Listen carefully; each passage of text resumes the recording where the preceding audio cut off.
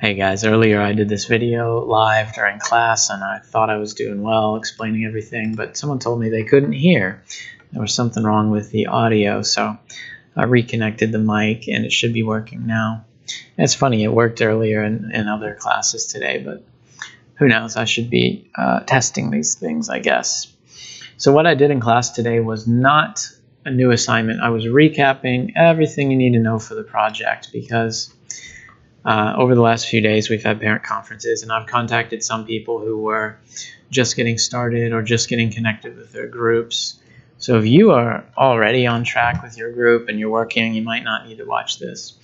But if you're somebody who's just starting in the last few days, here we go. Link to the project page. This is where you'll probably do all your stuff in the beginning section. You hit the tutorial, and it gives you a lot. I would skip this first video, by the way. All the other ones are great, but this one is a bit long. And you hit each step, and it tells you, here's a little code to copy. It also tells you why. It explains it, which is really nice. And you will learn a lot along the way, okay?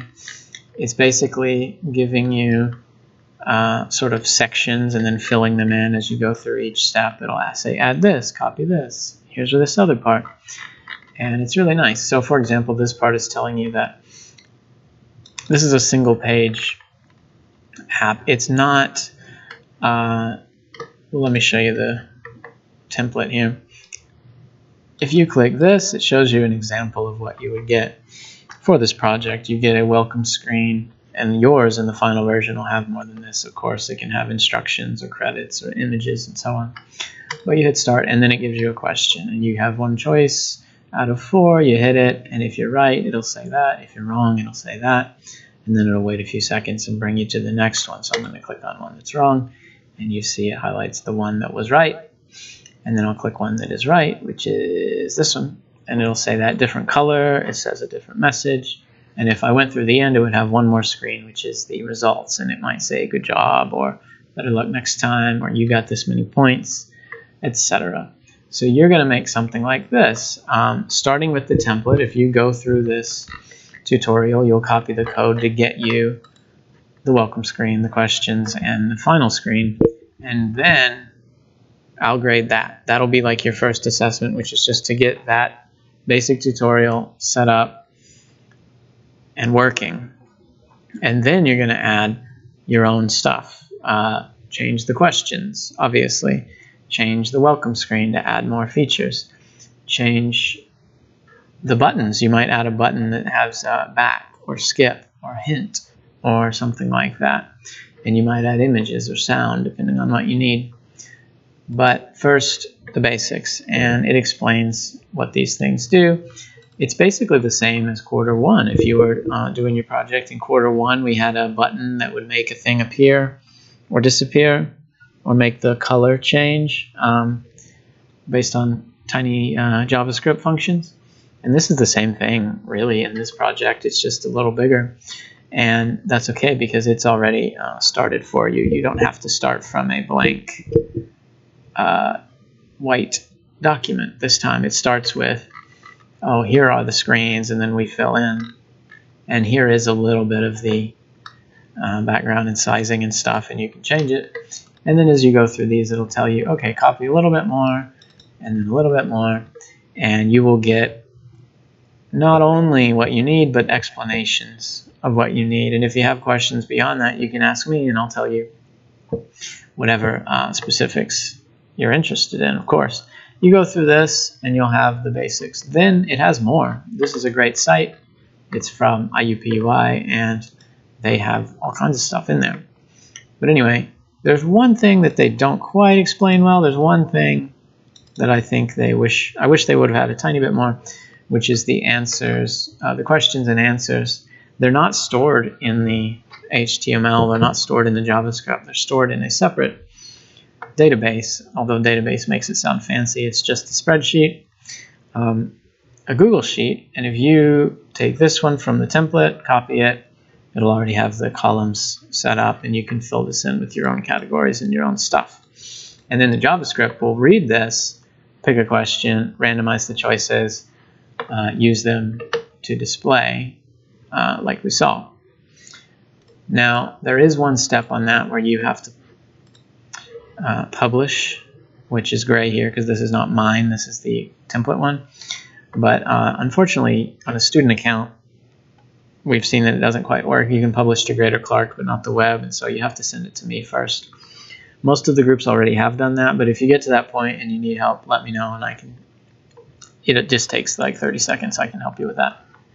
So if you're just getting started, you need to know that, but you also need to know your group. So click this link, and it'll tell you the group. Some chose each other, and some, if they were left at the end and they hadn't declared anything, I put them in a group, and then they need to contact each other. Like yesterday, these guys just contacted each other. And you can, by using the IDs, you can email people, you can share docs with them, or you can share your Replit file with them, which is, I recommend doing this on Replit. I don't know if it would work on CodeHS, although I'm sure somebody will try and we'll find out. And then the group should have 3 roles. You've got your, waiting for it to load here, your code lead. This person does the HTML and JavaScript. Obviously the tutorial first, and then changing them to add features or to rearrange how it works.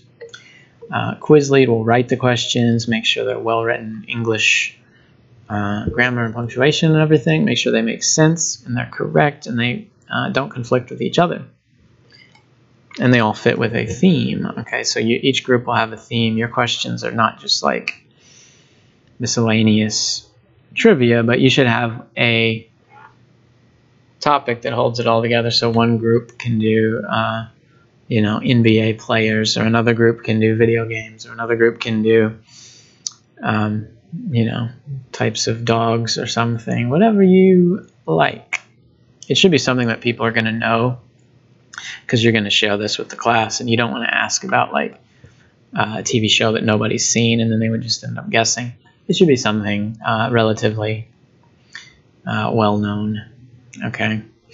Now, of course, these roles overlap, and people do different stuff. The last one I didn't say was the design lead. You're going to do CSS, which is fairly easy code, and also the artistic side of things, making sure it looks good, it fits with the theme, it's accessible. So, for example, if you have a low contrast between the text and the background, that's no good.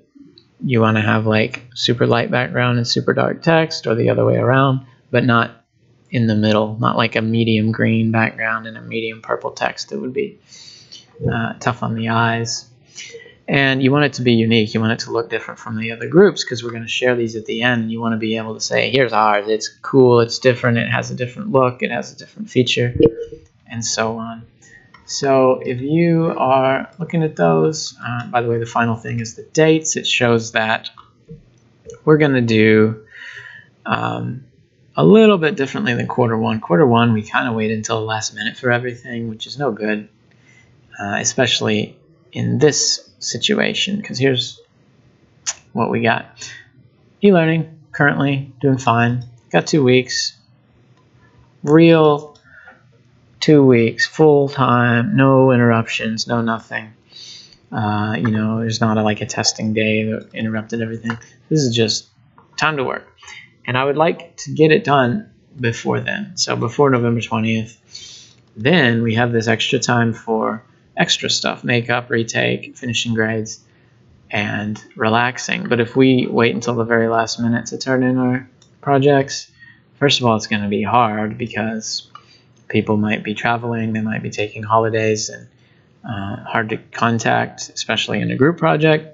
But also, if we turn it in, then there's no time for grades or makeups or retakes. So that's really bad, especially for the semester grade, which counts in a bigger way than the quarter grade. So what I'm saying is 2.5 weeks from now, that's what we're going to use for work. After that, hopefully, just a few extra bits.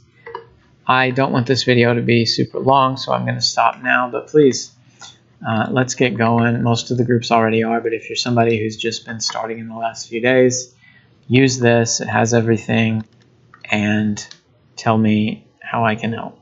Thanks.